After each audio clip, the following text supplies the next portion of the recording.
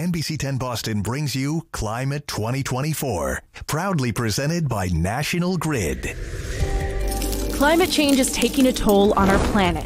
To fight it, the state and the country have big goals for a clean energy economy and a workforce to match. Hi, everyone, and welcome to our latest Climate 2024 special. I'm Hannah Donnelly. This time, we're tackling jobs. In our past specials, we dove into why climate change is such a threat and how being more carbon conscious in energy creation and distribution can help us ease the problem. Now, we're diving into what it'll take to get workers trained to create and implement green energy infrastructures and support systems. Here's a quick overview of the need. Greenhouse gases, like carbon dioxide, enter the atmosphere when we burn fossil fuels, like oil, gas, and coal. The CO2 that gets trapped in the atmosphere causes the planet to trap too much heat, resulting, at this point, in a global temperature increase of about 1.9 degrees Fahrenheit. That has caused erratic and potentially life-threatening weather patterns, leading to things like flooding and drought.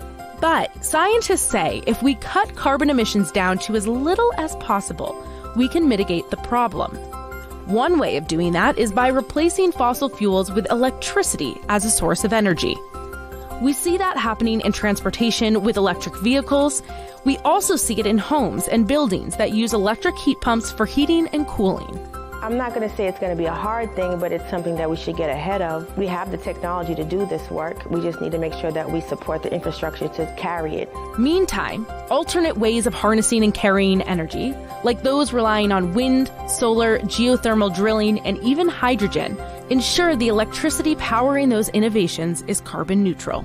So we see that there are ways to fight climate change and help the environment, but people are needed to install those heat pumps, rewire those homes, work at hydro plants. You get the idea.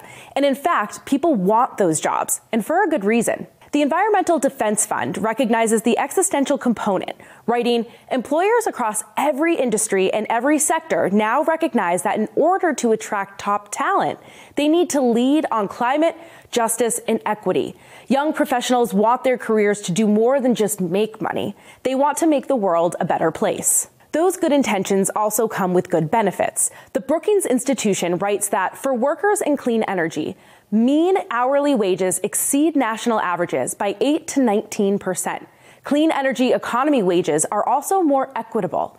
Workers at the lower ends of the income spectrum earn $5 to $10 more per hour than other jobs. Brookings goes on to say that higher ed is also less of a barrier in clean energy, writing, this is especially true within the clean energy production and energy efficiency sectors, which includes sizable occupations like electricians, carpenters, and plumbers. Roughly 50% of workers attain no more than a high school diploma, yet earn higher wages than similarly educated peers in other industries. Here's more insight on the high demand for electricians in particular. The electrical industry is exploding right now. The move to electrify everything is opening the doors wide open. We want to open it and make sure everybody gets an opportunity to be a part of it. Considering all that, it's no surprise that nonprofit Net Impacts find demand for jobs in energy and clean energy remains higher than supply. But that might not be for long. We'll get more into that in a bit. First, let's dive into how to spark interest in the science and climate-oriented jobs in the first place. At Boston Children's Museum, they might say it's early exposure to STEAM: science, technology, engineering, arts, and math. So here in the STEAM Lab, we really like to take advantage of providing access points for kids and their caregivers to try something out that's STEAM-based, see what they feel about it. They might learn something new and exciting that they were surprised about, or if they're already excited, it's a place for them to come and kind of dive more into that. We do a variety of programming, so we have daily drop-in program where you might be doing something like designing with bricks or making parachutes or testing what sinks and floats, so you can stop in, try it out, stay as short or as long as you'd like. We also have some extended programs that are workshops, and those are more for our older friends in the museum, so more like our 6+ with caregivers, and they might be doing things like learning how to do wood burning or soldering or sewing a creature or doing some coding and making a snowplow with Lego robotics.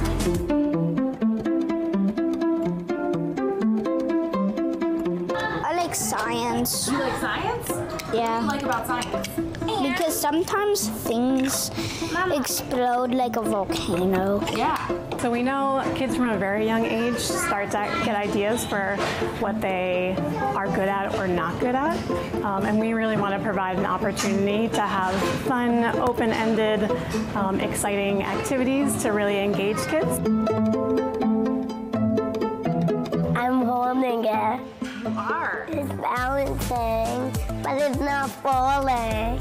But again, because STEAM is across many disciplines, what's really nice is it provides access and many entry points. So even if you're coming in and maybe you don't feel great about math, you're doing an activity that involves multiple disciplines, and so that's an opportunity for them to kind of come at math from a different angle or try things in a little different way. So what we hope to see is them engaging and taking that chance, even if they're coming in maybe with a negative, that hopefully when they leave, they are thinking something maybe a little different than before. The kids you saw there are at the very beginning of their education and could be considered part of a talent pipeline for science and clean energy workforce.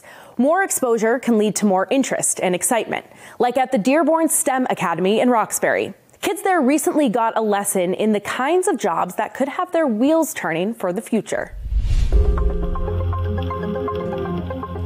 So the Dearborn STEM Academy is a 6 through 12 school, an open enrollment school in Boston Public Schools. We serve every student in the district. Doesn't matter how they walk in, they walk out a Dearborn graduate. Good morning, everyone. Good morning. We have National Grid speaking to our 7th graders, and they've been doing this all morning, is really exposure. So first, we want to make sure that our students are exposed to all of the different STEM careers, and National Grid has been an exceptional partner in that they not only come over to the school, but they also provide these experiences for our students. So the students are able to look under the hood. If you call National Grid, you get a gas leak. The program is called Clean Energy Tech, so that's where the EV focus comes in. So the students are learning from an EV specialist why EVs were developed, why they're good for the environment, and potentially, if they work for National Grid, what kind of vehicle they might be driving. We also have a National Grid work truck that works on regular day-to-day maintenance, but then is also sent out during storms. And then we also have a front loader and a excavator. Never too young to start the interest. So they said the best time to plant a tree was yesterday. And so we're thinking 7-8 years down the road, and we're planting today with the hopes that in the next 6.5 years, our students will flourish into mighty oaks. A strong science foundation like those kids have can naturally lend itself to pursuing a technical and trade education. At Franklin Cummings Tech, workforce training and competitive trades, like those related to climate solutions, are the order of the day.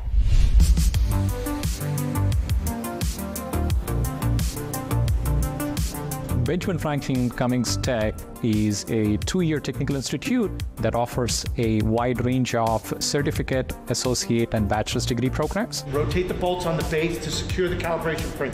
With many changes that are happening in the clean tech industry, there is a lot of demand for candidates that can be a part of the growing clean energy industry that can take up jobs in the solar, photovoltaic / offshore wind industry, or even electric vehicle industries, or even building automation systems. All these areas are some of the major areas where the clean tech jobs are focused in. And Benjamin Franklin Cummings Institute is a premier institution that offers programs in all these areas. And we are trying to bridge the gap between what the industry needs and what the students can get from the industry through our programs. So we've had a partnership with National Grid for many years, and we've been working very closely with them to recruit students to be in that programming to further their career development and exploration, and to connect them with mentors who are already in the field so they can transition into a career in the gas and utilities field and energy and clean energy. National Grid is able to connect and sort of develop that workforce, that next generation of talent that can be in the clean energy space, in the utility space, and coming from our pipeline here. My name is Clinton Gamna, and I'm a renewable energy student here at Franklin Cummings Tech. I'm a student interested in engineering. I love building science, which is specifically, making homes and buildings more energy efficient, using softwares to really look at like home designs, how you can make them, energy efficient. In 10 years, I would be an engineer, ideally for National Grid, really focusing on renewable energy. I know that's like the big push that they're trying to center, so I would love to be a person leading that charge. So that would be a dream, yes. Opportunities are very big for cybersecurity. I will definitely recommend, as somebody who is a woman in STEM, there's much more people, as me as also Latina, who are wanting to get knowledge and also wanted to get a career in tech. I really have many opportunities here. I have a career service advisor who is able to provide me this opportunity, such as National Grid Cohort, which has been very insightful for me. So I'm here we're looking for a cybersecurity position. I'm actually the only woman in my degree. It kind of feels lonely, but I'm pretty excited to get to know much things. Step 3, position the adjustment frame for calibration. I would say that the careers that our students are being prepared for, there's attractive compensation. So that's another reason they're coming to Franklin Cummings Tech, to be able to tap into that and have that financial freedom and security moving forward in the future. So what will the hiring landscape look like for students once they graduate? And what kind of jobs are we talking about? The 2023 U.S. Energy and Employment Report, put out by the federal government, says 114,000 clean energy jobs were added in 2022, bringing the total number of such jobs to over 3 million. And those jobs are found in every state. It also says clean energy jobs are currently 40% of energy jobs, with the biggest gains in sectors like wind, solar, new electric power generation, and zero emissions vehicles. E2, a group of business leaders and investors, says that from 2020 to 2022, clean energy jobs grew faster than the overall energy industry and overall U.S. employment. It's a trend that could continue because of the recent Inflation Reduction Act. President Joe Biden signed it back in 2022. It's meant to create jobs by investing in clean energy, all with the goal of decarbonizing the grid by 2035 and achieving overall net zero emissions by 2050.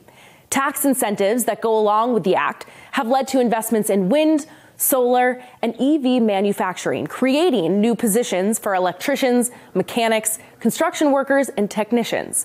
Over the next decade, the legislation is expected to create a total of 9 million clean energy and climate-related jobs. Here are some examples. People in their homes have a lot of gadgets that interact with the energy system. There are different ways that things can happen now, and so cybersecurity is a huge area for the energy industry. And then understanding the computer systems. There's been a lot of talk about AI. What's that going to mean for the energy industry? And so, we're moving at a pace now with skills that are going to be necessary. And I think that's the challenge for the industry, to keep up with that and to make sure that we're kind of out there training and then hiring at the level necessary for the future. The Atlantic Council, which is an American think tank, says all this means we need to grow and upskill the U.S. labor force. They say the 3 fields with the largest demand will be builders, factory workers, and electricians, adding, policymakers must find ways of retaining current workers and attracting younger populations to the clean energy trades, which will require robust education and training programs. National Grid has already instituted its own training program. Here's insight from Amanda Downey, Vice President of Strategy and Partnerships at National Grid. So at National Grid, we are committed to delivering clean energy affordably, efficiently, reliably, in a very equitable way. As we transition into the clean energy space, it's a very exciting time at National Grid, but we have some challenges that we're facing. We don't have enough workers. In Massachusetts alone, National Grid has about 6,500 employees who will be eligible for retirement, about 50% of them. And so we're going to need to replace those that are eligible. And so as we think about the clean energy transition, we will need workers that have new skills to deliver the innovations that are needed in order to deliver that clean energy. At National Grid, we have a strategic workforce development initiative that allows us to, in a very comprehensive, sustainable, systematic way, build a pipeline of diverse talent to meet our workforce needs. You're never too young to learn, and we know that we have to start reaching them earlier. We have 4 clean energy academies, middle school, high school, college and university, and certainly work-ready adults. We are working with Boston Green Academy. We're working with Dearborn STEM. At the college and university level, we are working with Franklin Cummings Tech, Northeastern University, and certainly UMass Boston. Those are all considered our strategic education partners. We're having lots of success. They love the mentoring opportunities. We provide them with scholarships to almost 100 students, and so in total, more than $300,000 so far. When I think about our Energy Infrastructure Academy, you don't have to have a college degree. You don't have to be an engineer. You don't have to have a bachelor's or a master's degree, but certainly a high school diploma. And so we've been able to, in a very short period of time, make sure that at least 50 of the graduates get full-time jobs at National Grid. And I'm talking about full-time family supporting jobs that have the opportunity to change a person's life forever, for generations to come, really. If they go to nationalgrid.com, that's a really good place to learn about our 4 clean energy academies and certainly all of the employment opportunities that are available at National Grid. Governor Maura Healey is working on generating more jobs for that trained workforce. She's proposing a $1 billion 10-year climate tech initiative to make Massachusetts the, quote, climate innovation lab of the world. This is expected to create well-paying positions across the Commonwealth. 2 things to note about the transition to clean energy jobs. The first is that organizations like the World Economic Forum are aware that the clean energy economy will lead to a loss of jobs in the coal, oil, and gas sector. But in this chart, you can see the expected global net gain of jobs by 2030. Despite the coal, oil, and gas losses, there is an overall gain of more than 10 million jobs. There is also an awareness that more diversity is needed in clean energy. The Brookings Institution writes that the clean energy workforce is older, dominated by male workers, and lacks racial diversity when compared to all occupations nationally. Fewer than 20% of workers in clean energy production and energy efficiency sectors are women, while Black workers fill less than 10% of those sectors' jobs. The institution says all that could indicate some barriers to entry in the field. It's one of the topics I recently discussed with a panel of experts. And thanks to our guests for being here today, we have Amanda Downey, Vice President of Strategy, Partnerships and Development at National Grid, Oliver Sellers Garcia, Green New Deal Director for the City of Boston, and Allison Dunn, PhD of Worcester State's Earth, Environment, and Physics faculty. Welcome to you all. Thanks for being here. Thank you for having us. So, Allison, I want to start with you to kind of set the scene. We talked about this a little earlier in the program, but how important is a strong green workforce right now? I think it's absolutely vital for our future. So the Massachusetts Clean Energy Center estimates that we're going to need nearly 30,000 full-time equivalent workers to help implement our clean energy infrastructure.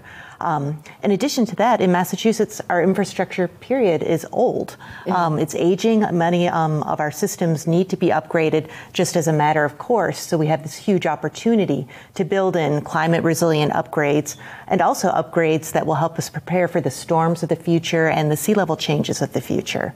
And so we need this workforce to help us kind of on an individual basis with home efficiency upgrades, with taking out our oil furnaces and putting in heat pumps, with installing solar panels. But we also need it on a much larger scale, on the community level, rebuilding infrastructure for the stronger storms, changing our systems to prepare for sea level rise and how we're going to adapt. So really there's a whole suite of areas where we're going to need to build up our workforce and our capacity in the future. A lot of things you mentioned there are specific also to Boston, to the state, to the country, but also to Boston. And Oliver, I know that Boston has a lot of green goals for 2030, 2050. How do those initiatives really emphasize the importance of the green workforce?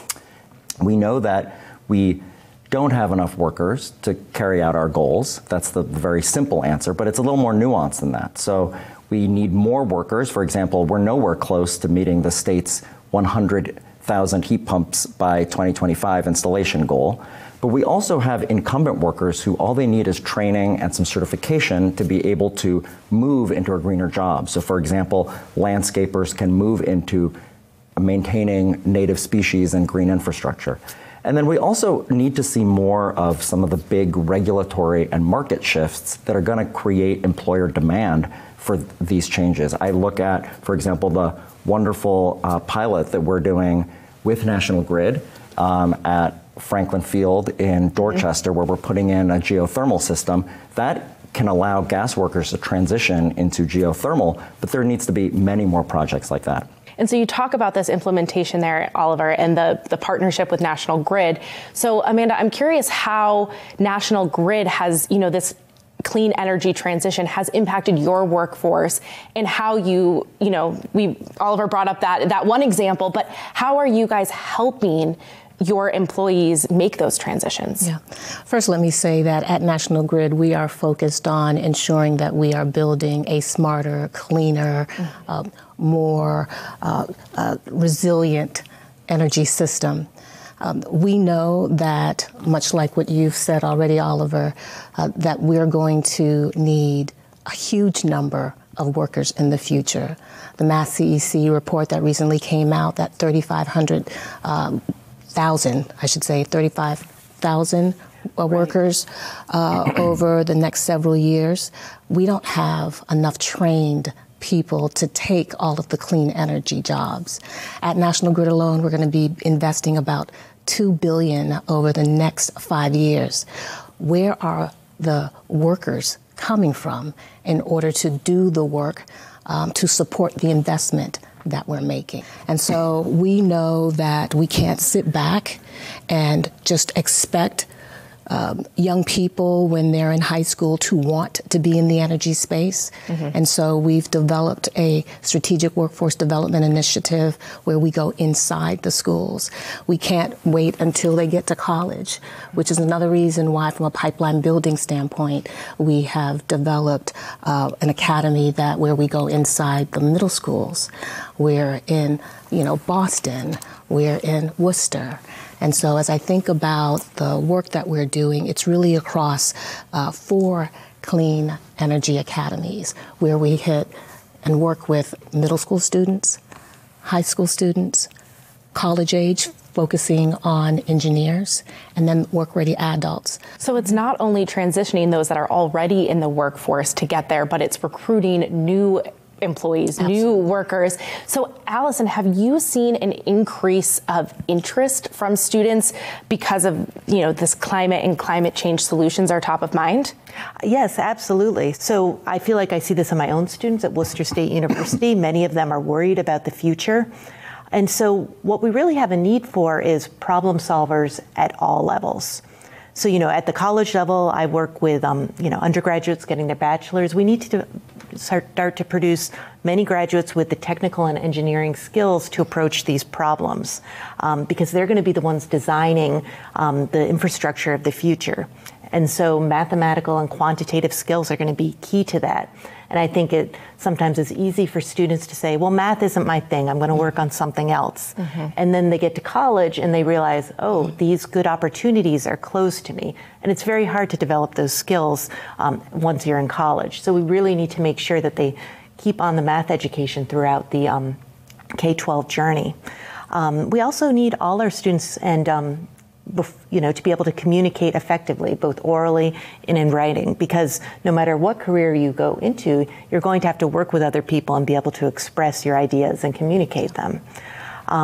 And so, for example, we need municipal planners. We need people who can figure out how to make cities and towns resilient to future climate. We need to figure out where to site new turbines. We need the scientists and engineers to help us with that.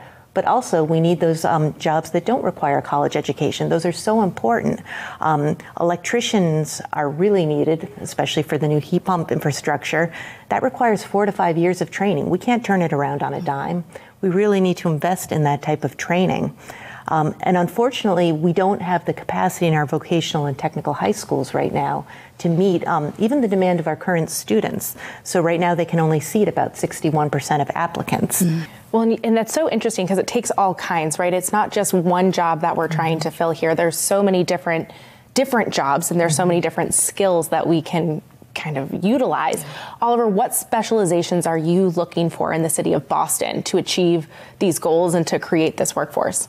Well, I want to pick up on something Allison said that I think just to highlight what is so important here is to really kind of do away with the misconception that green jobs are one kind of job that you need a very specialized degree for doing something with very complicated technology. And I'd say it's really exactly the opposite. And so I can tell you that we are looking to find what are some of the fields that we can successfully create pipelines in where we know we're either the anchor employer or we know that they lead to stable employment, career supporting careers, family supporting careers, so important. So something as simple as training drivers to get a commercial driver's license. Well, we know that we can hire them as school bus drivers, but they will also be driving an increasingly electrified fleet, and so a little bit of extra training there makes that a green job. I think that it's really important to think about how so many professions that have training are really able to transition their existing and new workers into the green economy simply by what we are deciding from a policy and market standpoint to spend our energies on. And so I think, for example, electricians come up over and over again when we think about the programs that we're doing in the city for EV charging, to support seniors and low-income property owners put in heat pumps, to do more energy efficiency and insulation, rebuilding our bus corridors. What are those jobs? They are electricians, they're contractors, they are laborers of different kinds. These are jobs that are incredibly important and can support a lot of economic growth for a family, but they become green jobs when we focus them on initiatives that are building the resilience and reducing the greenhouse gas emissions that we've been talking about. And could I follow up on that? I think one thing that will be really important in the future to address and to kind of move forward those initiatives is to bring the training into the communities that need them. Bring it into Everett, bring it into Malden or Dorchester. A lot of those communities have people who would be interested in these jobs if they had the training. And often the training is somewhere that is inaccessible, even just getting that last mile after public transport. So really it has to be part of a whole system of support in building that workforce. Thank you so much to those experts, and thank you for watching. I'm Hannah Donnelly. See you soon.